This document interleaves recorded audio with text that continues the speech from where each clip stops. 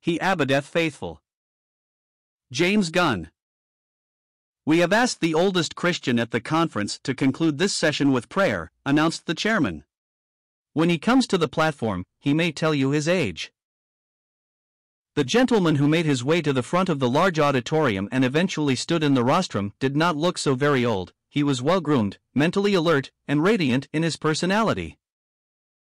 "I was 91 on my last birthday," he said, "and before I pray, let me tell you a story." The congregation edged forward. No one wanted to miss a single word.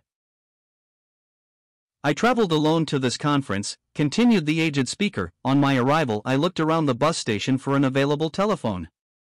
The first booth I entered was too dark. I could not see to read the directory.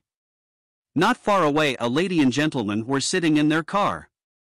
When they saw me enter a second booth, they guessed my predicament, so the lady came over and offered to help.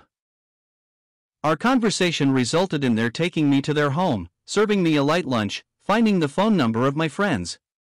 They then added kindness to kindnesses. They drove me in their car to the home of my friends. Let me testify to the sure fulfillment of the Lord's promise. Even to your old age I am He, and even to gray hairs will I carry you. I have made, and I will bear, even I will carry, and will deliver you." Isaiah 46 verse 4. NSB. Before the elderly gentleman had even prayed, in their hearts all the people said, "Amen."